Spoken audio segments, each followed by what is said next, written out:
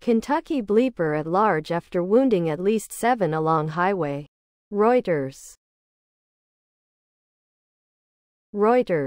Kentucky police were searching rugged terrain near a national forest for a suspect after at least even people were wounded by gunfire while driving down the rural stretch of an interstate highway, officials said on Saturday evening. The incident began just before 6 p.m.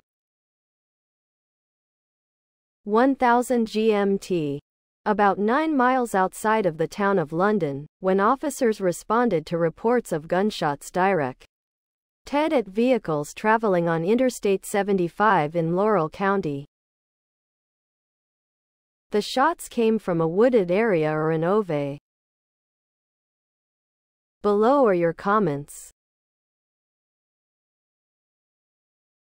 Kind of ironic that all the drivers of those vehicles fired upon were required to be at least 16 years old and pass a driving safety test before being granted the privilege to drive. And all those vehicles are required to be registered with the state of Kentucky. And no one complains.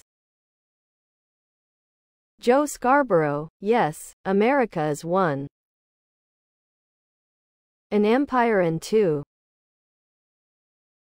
An empire in rapid decline. An example. Bleepings, in particular of our kids, is as common now as the sun rising in the east and setting in the west. This is not normal for a healthy society. Morning, Joe.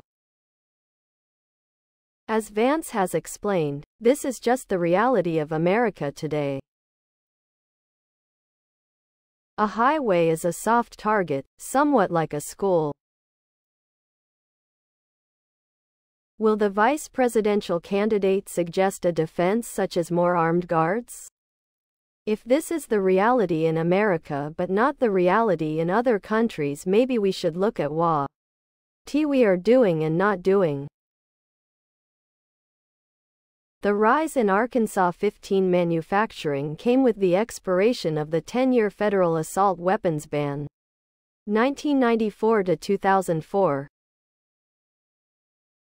It's time to reinstate the ban. I think it's safe to say Americans, especially children, are counting on it. Can we admit the morals and values of the U.S. society have changed in the last 20 years? 30 years? Can we agree on that? Please subscribe to my channel. And if you like it, please thumbs up.